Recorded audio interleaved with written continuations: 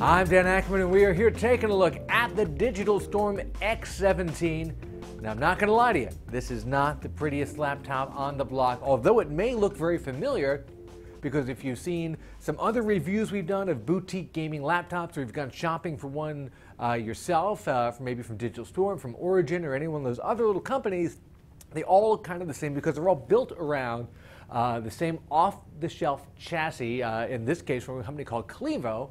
And what boutique gaming laptop and desktop companies do is they get these generic cases, then they open them up, put in their own high-end components, assemble it by hand, burn it in, test it, and then send it to you. So you're really paying for the assembly, the high-end components, the testing, the really in-depth support that comes with it, not for the actual look and feel of the laptop, because this is a very premium priced product. It's $2,000.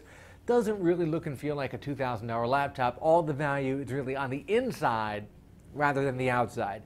But if you're okay with that, this is actually the best price I've been able to find for this particular set of components, which has a quad-core Core i7 processor, the highest end of AMD's current graphics cards, and 16 gigs of RAM, which is pretty cool, coupled with, unfortunately, a keyboard that's backlit, but not a fantastic keyboard, a touchpad that's pretty small with little clunky buttons down there at the bottom. At least if you're going to be gaming a lot on the big 17-inch 1080p screen, you're probably going to have an external mouse plugged in all the time, so the touchpad shouldn't bother you too much.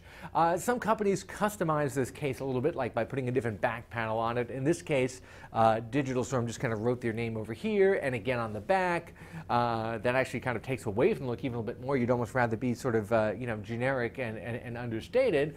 You may not want to take this, let's say, to the coffee shop, not that you'd fit in one of those little coffee shop booths with a big honking laptop like this.